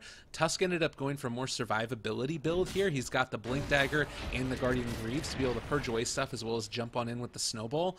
For the Ember Spirit, he is now going for the crit, but it's still a little ways away, and they don't really have any minus armor to be able to sort of take Roshan any easier. They could just pick up a medallion if they wanted that cheap, cost-efficient armor reduction, because the only other hero I could really see picking up the Deso. Okay, so there we go. Cheap medallion, and then we're going to be expecting a Roche very shortly. But I think at this point, maybe they're looking for maybe a hero kill before they move into the Roche pit to make it 100% safe. Although then again, MVP's Roche, team fight Roche ability is not that strong. Not too much AoE, not too much control. So I think Team Redemption, they can just go in there and feel relatively safe as long as they have that Wyvern outside of the pit. Yeah, definitely. And the counter initiation is strong for Team Redemption also. It looks like, at least for the moment, they're going to go on down and try and take the top Tier 2 tower instead. And then afterwards transition themselves on into taking Roshan. Because I think that that's probably a bit of the safer play as well. You mentioned that they don't have the best teamfight lineup, but you imagine an Echo Slam on top of, you know, a Sonic Wave. It can get pretty scary pretty quickly, and they're just going to be doing the safe thing. Do toss on out a couple of spells in the area to make sure that they take away the vision over there in case somebody is hiding in the jungle. And with the DD up on the Ember Spirit, I don't see them coming to try and contest this anytime soon. About 350 damage a pop on top of the crits that can come out at any given point in time. And yeah, they're just going to sack this tower, and maybe now at this point you feel comfortable going for Roche? Or high grounds? Depends. They're hanging around. I think they're going to back up now. Are they backing up? Yes, they are. So here we go. Backing up. Going to TP back slowly. We'll see if Redemption feels like doing Roche. Because it just feels like at this point it's just them kind of deciding when they feel like they want to do things. Yeah, definitely. There's no rush. There's no playing much more by feel, as you mentioned there. And Battle Fury up on the Ember Spirit. I don't think there's a game where he has to go for a second Battle Fury. I think that probably I don't know if Lincoln's is necessary either. It doesn't feel like he needs more survivability items because there aren't great ways to catch him. Like, if he wanted to never die again, then I think that probably Lincoln's is the way to go. But I also feel like he could go for more damage if he wanted to and just ensure that scalability. So maybe a second Daedalus at some point in time, or I don't even know if we're going to get to that point, honestly. It's looking like this could be over in 15 minutes unless you see some type of miraculous comeback by MVP HOT6, which, I mean, I would love to be able to see us go to a Game 3 here. I would as well, but it depends if they're going to be able to execute that correctly. Right. So, Aegis going to be going in the Ember Spirit, of course, so he's able to go a little bit more balls deep with this high ground push and be a little bit more aggressive in his positioning. We have the rest of MVP, though, moving up together up towards the north. Going into the enemy jungle, no one's in there, but I think if they do find a hero in the jungle, it would be more or less a bonus, but it's barren. No one's here. No one wants to farm. Everyone wants to make something happen. Yeah, Refresher now picked up on Puck. This is an item that we often see. I think that normally you end up seeing instead the Hex, but given how many BKBs are on the side of MVP HOT6, and given also the sort of ability to get the Sleight of Fists down on top of almost the whole area of wherever you end up throwing out that Dream Coil, this seems very strong to me. And you take a look at the Dream Coil duration. So the duration on it is 8 seconds when you end up getting the Scepter, and it's a 4.5 second stun that goes through BKB. This is ridiculous. It's an incredible disable. And maybe now, actually, I think that probably going for a second Daedalus might be the way to go, just based off of how much sort of damage the Ember Spirit is going to be able to do in those small areas with the Dream Coil down. Yeah, I don't see why not. He can go for the second Daedalus, or if he really wants to, he also has the option of maybe going for a Skadi, which means that any targets that he hit, obviously they're going to be slowed up, and that means that the MVP, if they fight and they get hit by Lance, they have to commit. They're not going to be able to retreat. Yeah, definitely. And trade in towers at this point in time seems good for MVP HOT6, and charging on over into the mid lane is just going to be able to push out these a little bit further, so perfectly fine there. But now maybe in a little bit of trouble. We'll see if they end up catching out this Queen of Pain here. Don't want to end up blowing a Dream Coil on it, but the silence looks to be able to be enough as he just has end up ethereal jaunting back, because why not? You can just play with him at this point. Like, to me, that's just like, I don't care what you're going to do to me, I'm just going to be up in your face and messing with you. So we're going to have a gem picked up actually on the Earthshaker, so they will have the true sight to work with, but they're stuck in their base. It's not really going to be too useful, but they will be hanging around on the high ground, whereas for Team Redemption, would they just slow siege this, or do they have to try and go for a quick push? Because they're still running on an Aegis timing, so they've only got a small portion of time to work with. Yeah, I think that it wouldn't be terrible for them to go for a pretty quick one, and it looks like they're actually going to be doing that. Setting the Puck up, the Illusory Orb is off cooldown another couple of seconds, and seeing nobody here, it might feel comfortable just pushing on up into the middle of all of this. Obviously, you do have the possibility to jump forward and deal a lot of damage with an Echo Slam if you're not careful. Nice Sleight of Fist, creating that little bit of extra damage on top of these heroes, bringing them slightly lower, and a Cold Embrace up is going to mean that they're going to be able to jump in again with a second round. There's actually going to be the initiation. DDZ could be in a little bit of trouble. There's the Dream Coil on top of him. Blast is coming in, is going to apply the debuff onto Doctor. Winter's Curse committed as well, but so much damage. I don't think the Doctor has enough. Echo Slam onto 3. This might be the initiation that they need. They end up taking out 2 of them. The Aegis has burned through also a second Dream Coil now, but Ember Spirit is back in the middle of all of them. And just look at the crits come in. He's moving around every which way. That is going to break the stun. Oh, aggressive. The Febby, he's going to get out of there. Now the reinitiation by the Spirit Breaker. He's on top of DDZ. We do have another phase shift, which is going to keep him alive a little bit longer. Refresher has already been committed. And that was a pretty great team fight for MVP HOT6. That was probably the best team fight that they could have asked for, and that was off the back of a very nice Echo Slam. The Fissure keeping them in place once they clumped up around the Dazzle, and then after that, it was just MVP raining hell on the Team Redemption. Unfortunately, it wasn't on the major cores. They got rid of the Aegis, which was nice, but you're not killing off these heroes. And Lance has just bought Boot to Travel, so he'll be throwing away his power treads shortly, I presume, but that's the high ground push for Team Redemption cut short because of that team fight. And I suppose high ground is still a factor for MVP, even though they're not running a draft that has too much damage. They still have that oomph, because Team Redemption, you look at their heroes, they're not in particular that tanky. Yeah.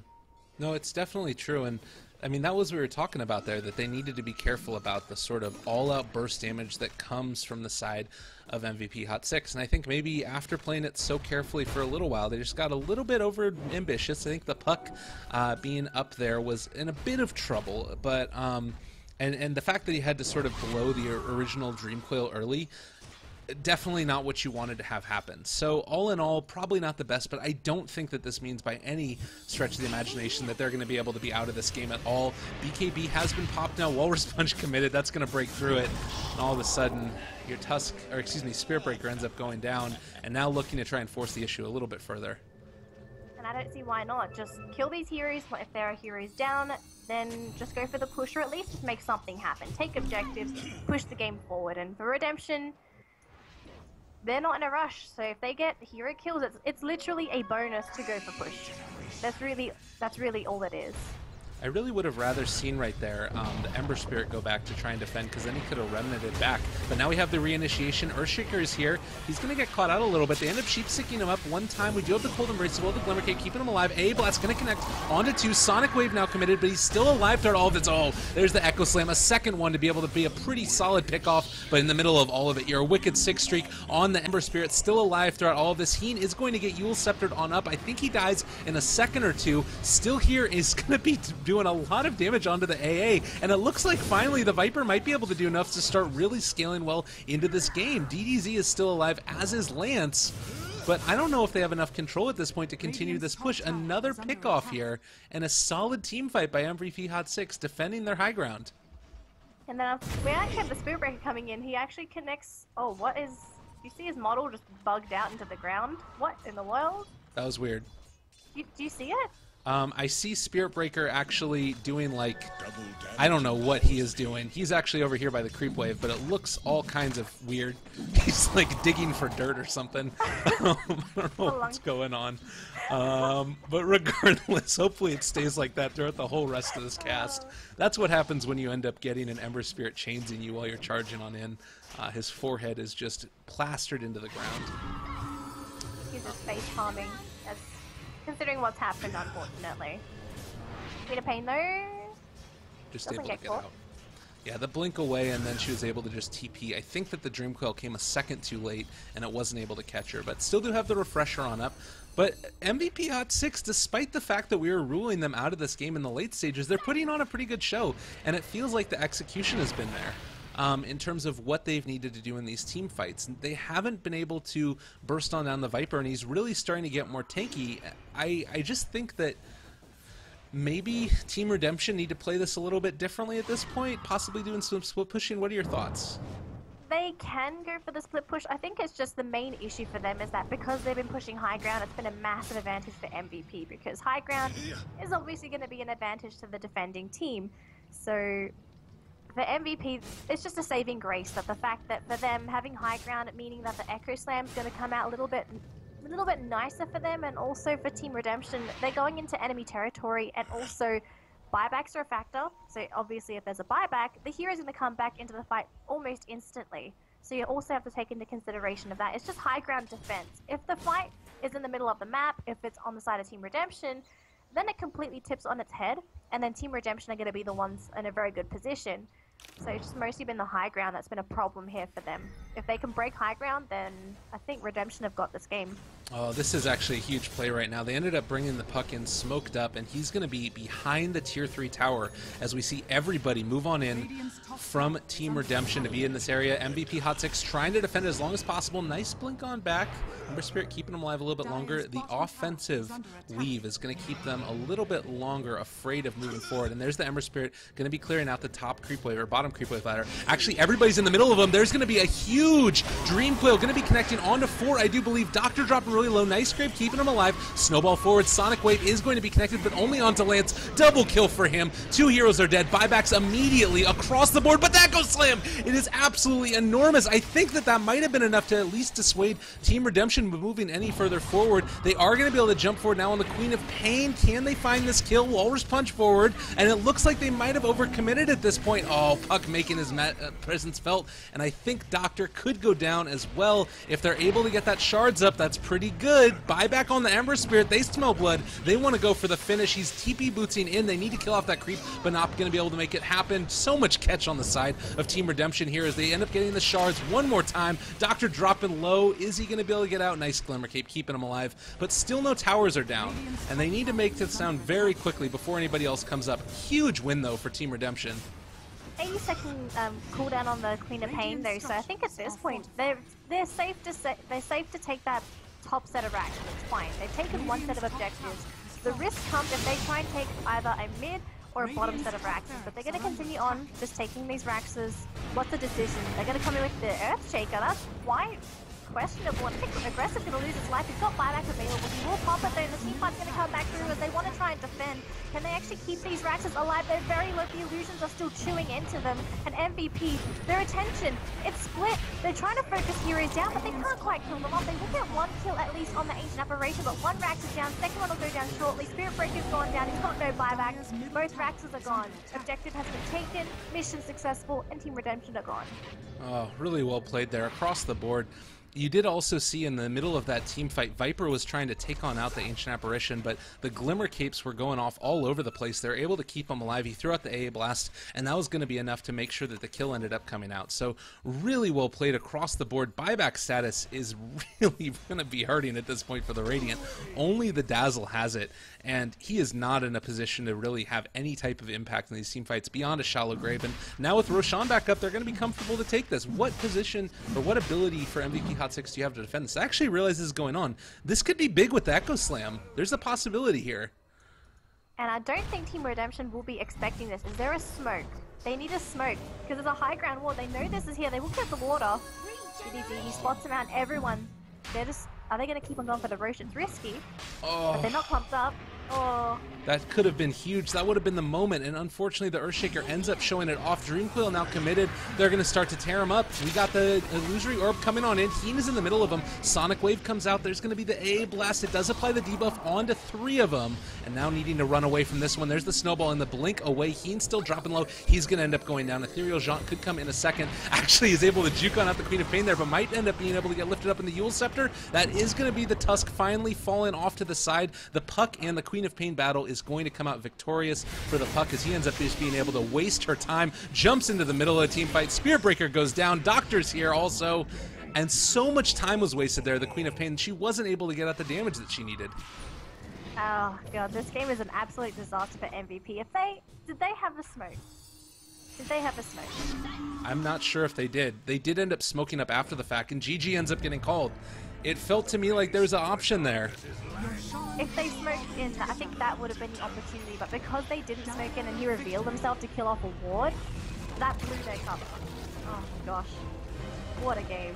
Yep, well, we do end up seeing Team Redemption take it in a 2-0 series. Very convincing, both games. I felt like their draft, their execution was really solid. Danny, any other thoughts before we end up moving on? I'm incredibly impressed with Team Redemption's comeback. They've played superbly. They have drafted phenomenal drafts. They've made everything work. They know the synergy is there. You watch this team, and they know what they're doing. You can see their movements. They have decisive team play. It is amazing. I'm actually hoping to see more Team Redemption. I really am. Yeah, absolutely. Well, thank you guys again for joining us. It's been an absolute pleasure casting for you all. We hope you stick around for our second series of the day, which is going to be taking place, I believe, in just